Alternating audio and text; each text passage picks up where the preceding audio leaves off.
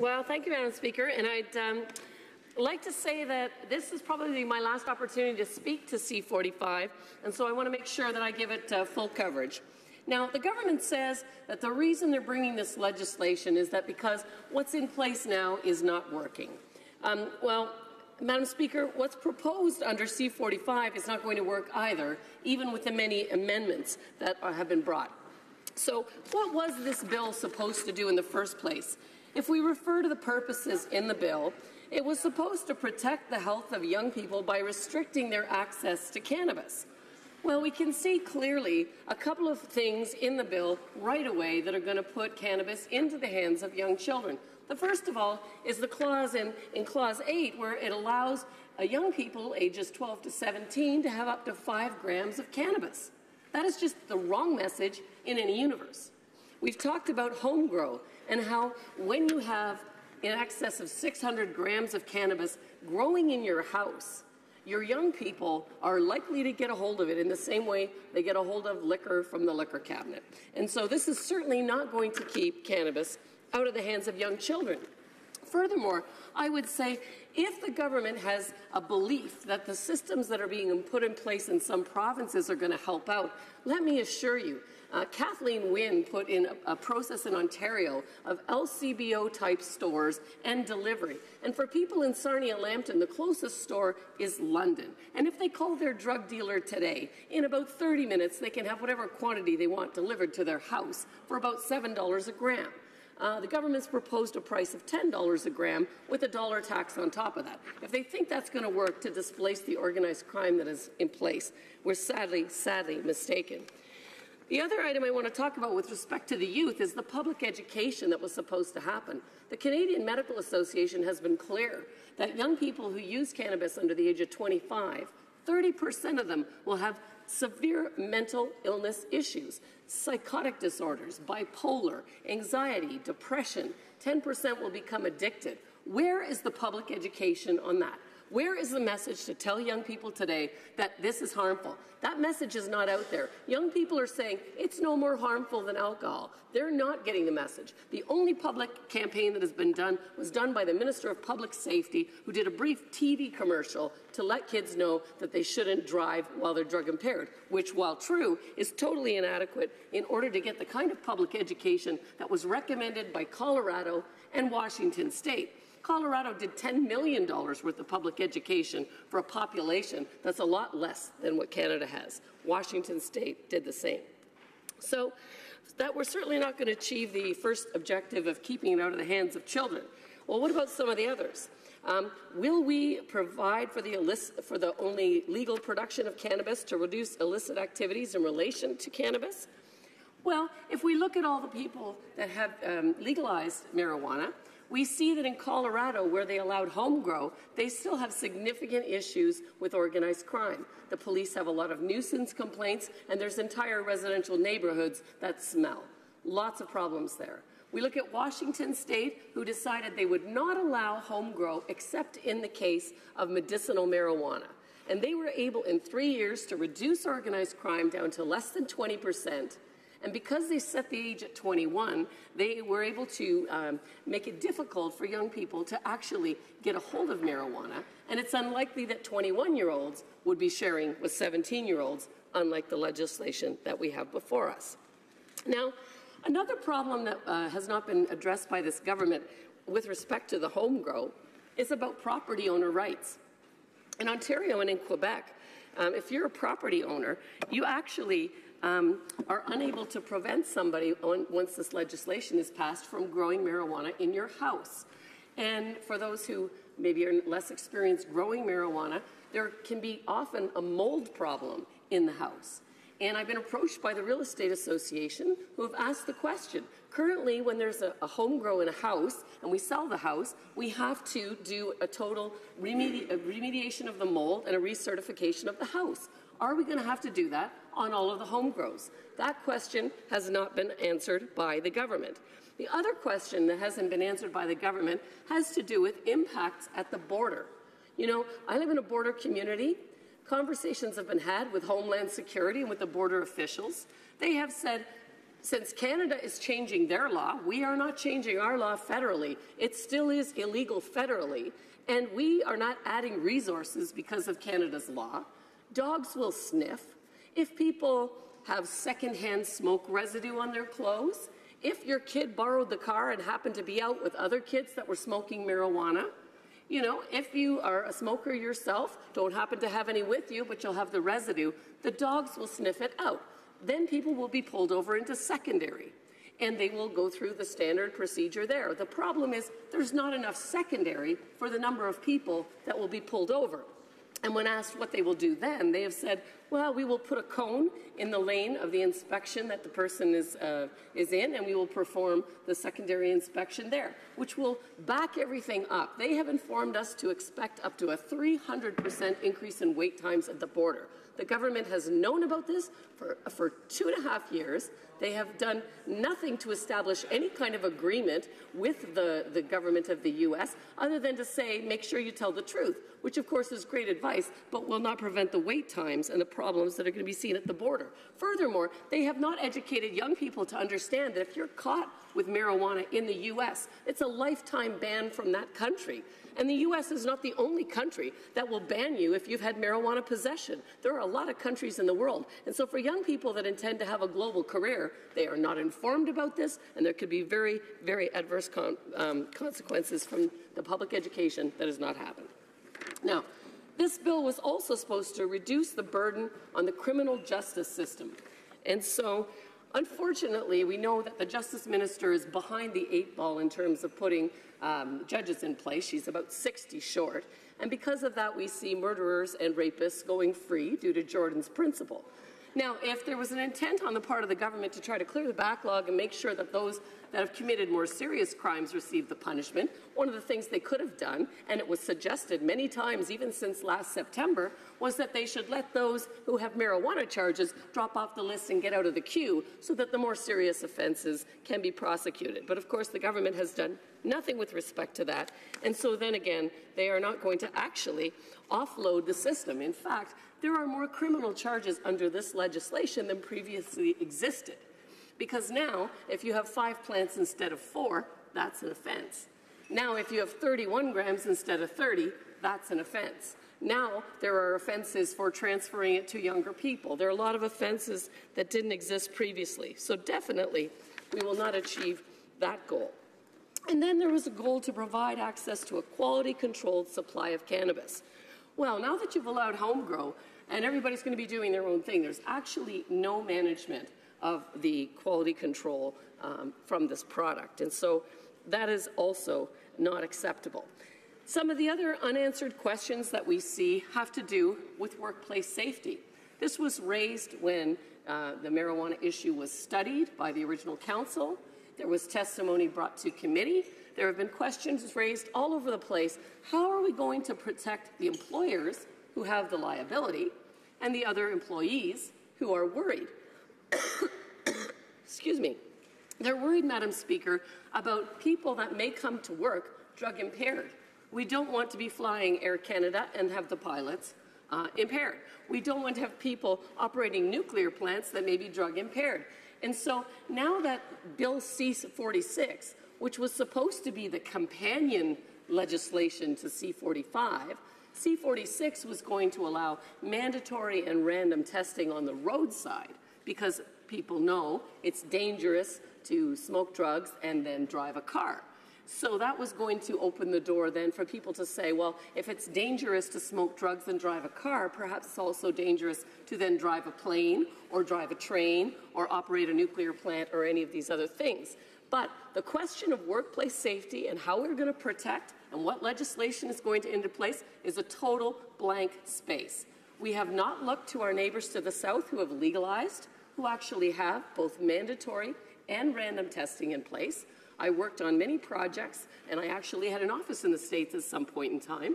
And so I know they're able to medically screen people before they hire them, they are able to mandatory test them, and they're able to random test them. And this government has totally lacked leadership in addressing the issue of workplace safety, etc. Now, with respect to the actual amendments that have come, some of the amendments were good and some of them were not good. I really think that the one amendment that was brought that would allow 18-year-olds to share their marijuana, or parents in a home to share their marijuana, I'm glad the government decided not to accept that one. Obviously, I'm still concerned about the fact that there's even marijuana in the house, but if that would have been accepted, that would have definitely not been keeping marijuana out of the hands of young children. Now, one of the amendments that they did not accept had to do with the banning of promotional things like T-shirts, caps, flags that would have a cannabis symbol on them. And the government did not accept this amendment from the Senate. I'm very concerned about that. There's a lot of Canadians out there that are worried that when marijuana is legalized in Canada, that they're going to use Canada Day to come with flags that have cannabis on them. Everybody will have a T-shirt with cannabis on it, and it will be disgusting. It will absolutely denigrate our country and the people that have served our country and made Canada a proud country. It will deface that. And the government has allowed those people to continue to have that kind of paraphernalia by refusing the language here. Now, it's total hypocrisy because under S228, which talks about, prohibiting unhealthy advertising to children, God, we wouldn't want to see pop or something like that on a T-shirt or a flag. But hey, cannabis, that's okay. So I'm totally opposed to that. Another thing that the government should have taken into account was the amendment that was brought on capping the potency of THC. We've heard reports from all over Canada as people are increasingly trying marijuana for the first time or experiencing BC Bud, which purportedly has one of the highest THC contents, and there's a lot of potency. People are presenting at the emergency ward with uncontrollable vomiting due to THC poisoning. And so knowing that, and knowing that part of the intent of this bill is to protect the health of Canadians and of the youth, I can't understand why the government would not recognize that there needs to be some control on the potency of things that are out in the marketplace. Some of the amendments that were compassionate talked about giving people more time to pay their fines. I thought that was good that the government accepted those. I thought it was good that they would consider for young people ages 12 to 17 that were experiencing an offense, that they were going to look at ticketed offenses, which is something that we would have supported, and restorative justice options. If we look to countries that are doing the best job of intervening and helping people to get off drugs, look at Portugal. If anyone is found possession of drugs there, they're given an intervention with a medical person, a psychiatrist, and a legal person who can then try to figure out, what is the root cause of why these people are self-medicating or why they are becoming addicted, and what can be done to help get them off of it in terms of mental health therapies or drug addiction therapies, etc. So, we need to look at this whole thing. The other part that I think is unfortunate is that the Indigenous people have not been adequately consulted with. I was very disappointed to find that from September of last year, when we first heard at committee from Chief Day and from the Métis Nation, they said they had not been adequately consulted. It's disheartening to hear that again, when this went before the Senate, the same message came out that they had not been adequately consulted with, that they wanted to have the ability within their own communities to define whether or not cannabis would be allowed, and apparently under federal law, it was clarified to them that if it's a federal right of Canadians to possess cannabis, then it's not something that they would be able to come against. And there was some resistance about that based on the sovereignty of the Indigenous people. So I think that was not resolved to their satisfaction, and it's worrisome that the government continues to rush ahead when they say this is the most important relationship, the nation-to-nation relationship they want to have, and they're willing to go and throw gasoline on a fire in terms of moving ahead when they've been asked not to do so. So, Madam Speaker, some of the other questions that arose at committee that really haven't been adequately answered have to do with a lot of the detailed specifics about who's going to pay. Municipalities are saying there will be a cost to them to implement, but they've not been included in the cost breakdown or the agreements that have happened. And so that is of concern. There have also been concerns raised by people who currently are consuming medical marijuana, and they're understanding that they're going to be paying tax on that. And typically in Canada, prescription medicines are not taxed, and so as long as they have a prescription from a doctor for their medicinal marijuana, my expectation would be that they wouldn't be taxed. But that's not what this government is saying. There is language in the budget bill also that's a little bit suspicious that says they would exempt people from paying tax on medicinal marijuana that has a drug identification number. But the problem with that is that there are no medications that have a drug identification number because there are so many different components in marijuana that the companies have not been able to spend the research dollars required to characterize or to effectively quality control them to be able to meet a number like that. So that is a meaningless promise for sure.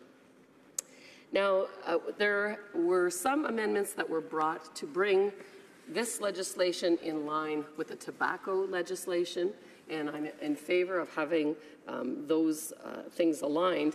But it seems unusual that the government would be spending $80 million to get people to stop smoking, but they'd be spending $800 million to get people to start smoking marijuana, especially when the Minister of Health has just stood up and talked about how they know there's harmful effects.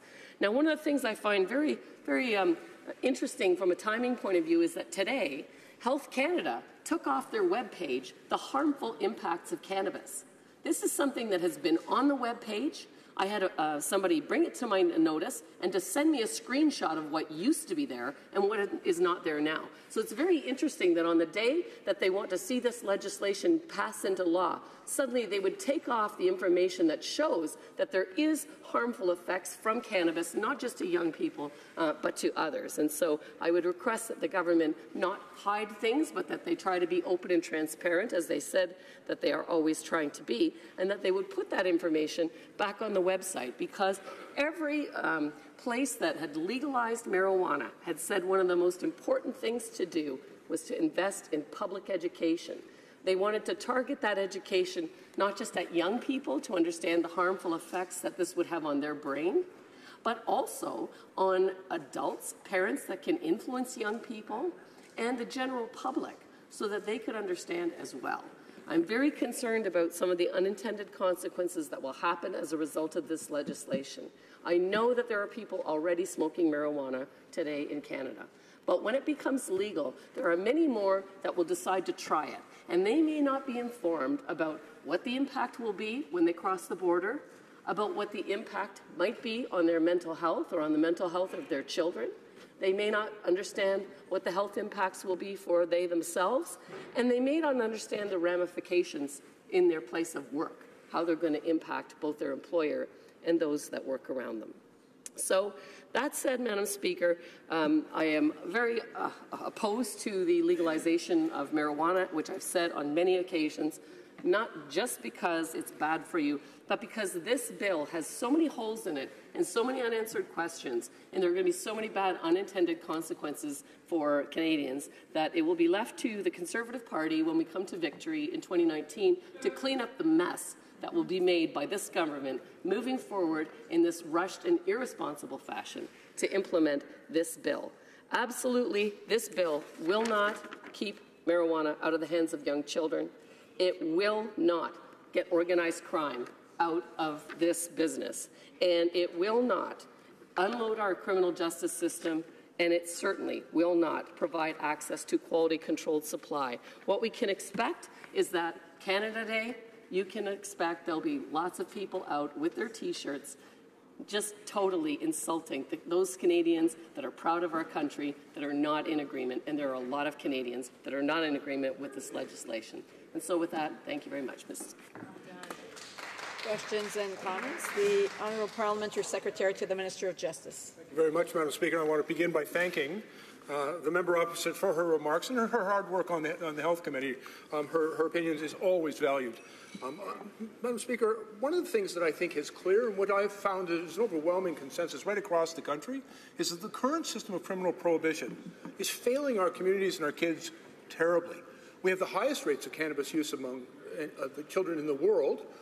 The entire production and distribution system of cannabis today in Canada is controlled by criminals. The product that our kids are exposed to is untested, unregulated, unsafe.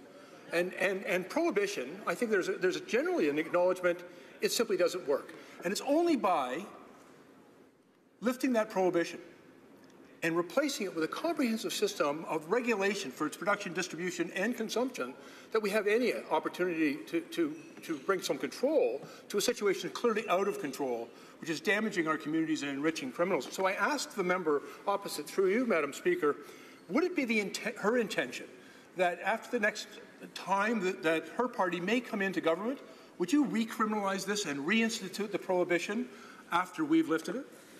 I just want to remind the Parliamentary Secretary to address the questions to the Chair.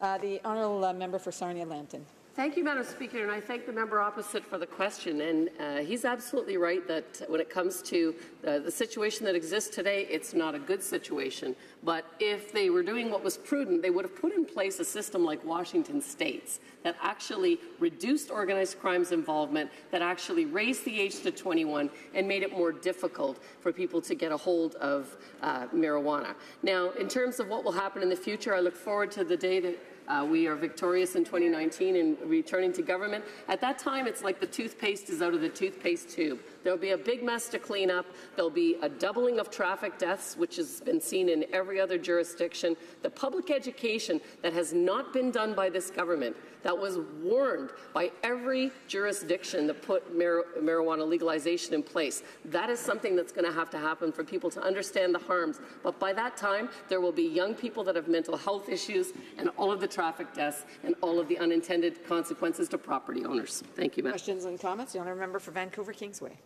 Thank you, Madam Speaker. First, I want to express what a pleasure it is to work with my honourable colleague on the Health Committee. I have to say that, you know, she almost puts a reasonable gloss on the Conservative position on cannabis, and for that I congratulate her. But really, the position of the Conservative Party on cannabis has been extremely perplexing to me. We had the comments from the honourable member from Thornhill, who compared a homegrown cannabis plant to the equivalent of leaving opioids out for children.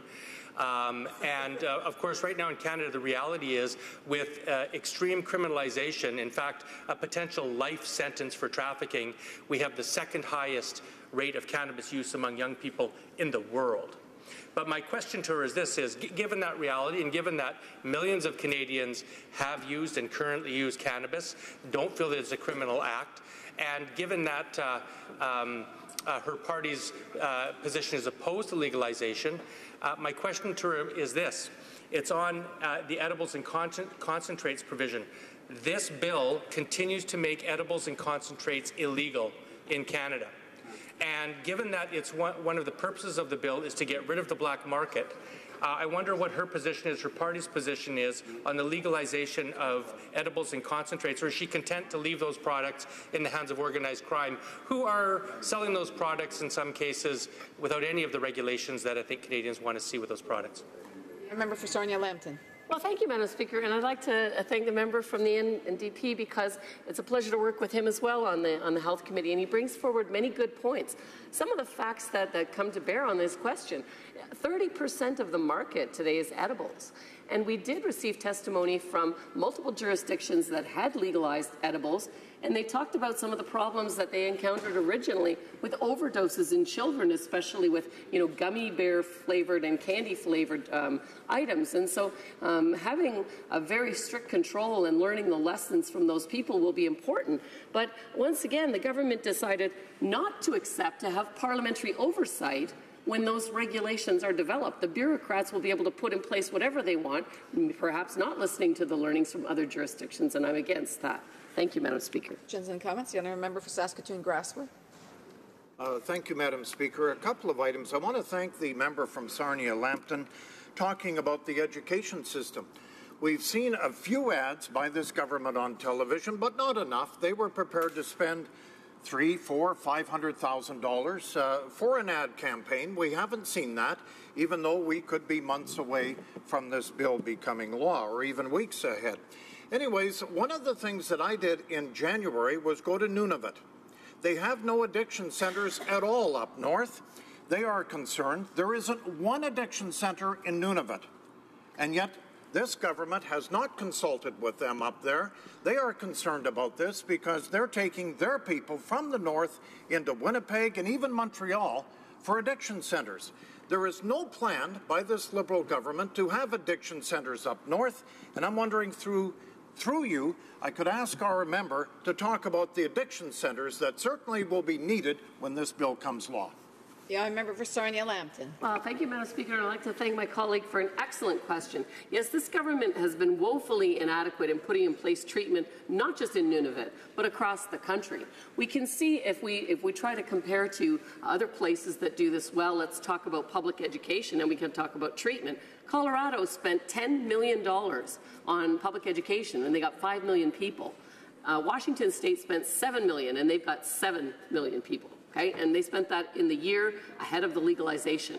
And the 100,000 that we're talking about, we have 36 million people, is woefully inadequate. If you think about places like Portugal, the government is always comparing how well Portugal does things.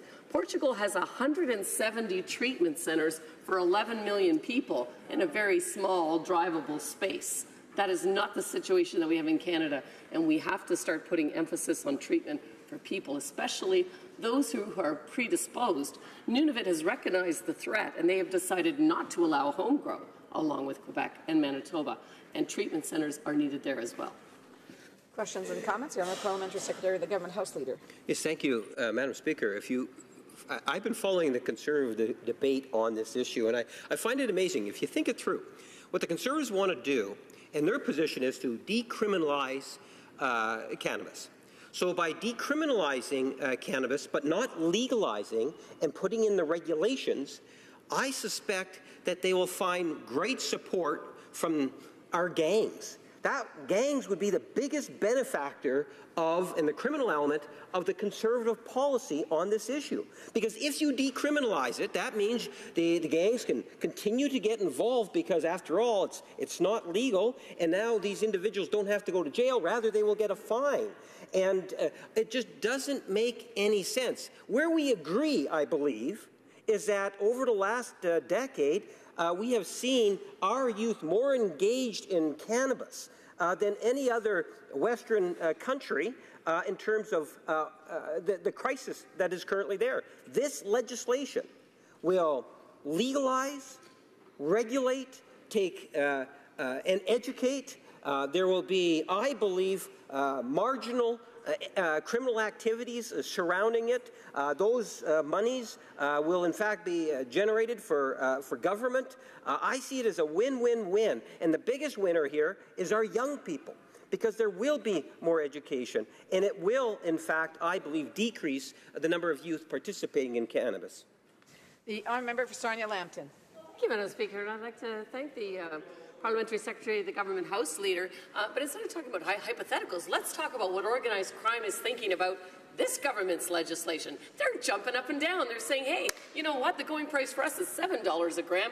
This government's going to start at $10 a gram, and they're going to add another $1. Not only that, they're going to do what Colorado did and allow home grow. See how profitable we've been there. Oh, by the way, this government also eliminated the visa requirements on people coming in from Mexico. So lots of experienced people can just move in and take over the whole thing. So I really think that when you think about organized crime and you think about the advantages they need and how the police have already said there's not enough of them to enforce all of the provisions for home grow in this legislation, organized crime is going to be happy, because they're going to make a huge amount of money when people have to go through Kathleen Wynne's LCBO model between 9 and 6. Thanks. Resuming debate.